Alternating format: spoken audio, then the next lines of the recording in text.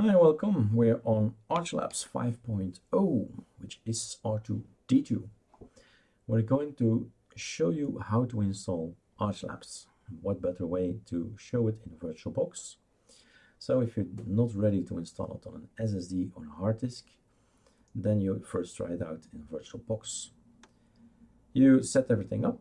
You can find tutorials to install VirtualBox on Mac, Windows and Linux on erikdubois.be. You download the SourceForge ISO. I've already clicked on it. It's ready to load. Let's start it, maximize it, and wait for the screens to pop up. It's about 8 screens, and this is one screen. You have to press enter, and all the screens are very self-explanatory, quite easy, graphical, no black screens, commands to remember and to figure out. It's just these buttons we're gonna follow. It asks which language do you want. I prefer English, my Portuguese is a bit rusty. And then next. He knows I'm from Brussels, Belgium. Great, don't have to point that to him. If I'm on a laptop and you do not have a connection yet because of the wireless, you still have to type in your password. Just click on it, click on the country you want to have, and it works as well. So next is my keyboard, which is best to be AZERTY, and then we're gonna erase the disk. This will delete all data and so on. My advice to all of you, don't dual boot, don't triple boot, and so on. There are questions all the time on the forum. You are making making it difficult for yourself. Don't do it. Just follow standard procedures on any distro. That's the best thing to do. Next, he wants to know my name, and then I'm always giving it the name from the version I'm working on, normal.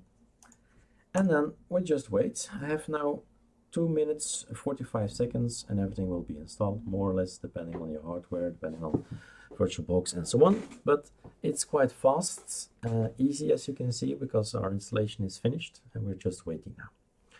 While we're waiting, let's put something, let's point out some important stuff. First off, we get information from ArchLabs hello, and this is all kind of information you can check out in the meantime.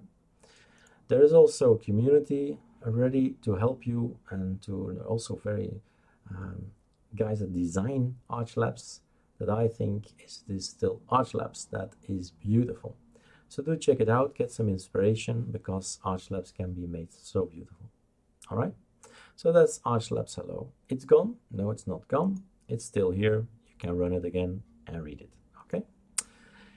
Then next thing, this conky here has been made to help you, has been created to help you, and all these shortcut keys have been added. What's the most important one? The thing we hear starting from ArchLabs 3.0 already. Where's the menu? Where's the menu? So right mouse click, that's the menu. So you can run any of these, everything will work, and voila, that's our menu. What else? Most important thing is getting out of it. So right mouse click, exit will work. There's a shortcut, super X. So the S is super, lots of super things. Print screen, Control Alt, super Alt, yeah, everything is clear. And we have not one menu, 1, 2, 3, 4, 5, and actually even more. But those are shortcuts, okay? So these are all menus. You can, this is a menu, fine. Alt F3 is a menu, okay, nice. We can see some icons here. We have Alt F2. We can run and say, just give me Firefox, enter, and it starts Firefox. We have Super Shift D is a menu on top, same applies, just type it, Firefox, run it, enter, and there you go. I have to stop my tutorial here because we're ready to reboot. So do check them out. It's quite an interesting way to work with ArchLabs if you know keyboard shortcuts. It's so fast. Okay, booting from the hard disk, not from the ISO now.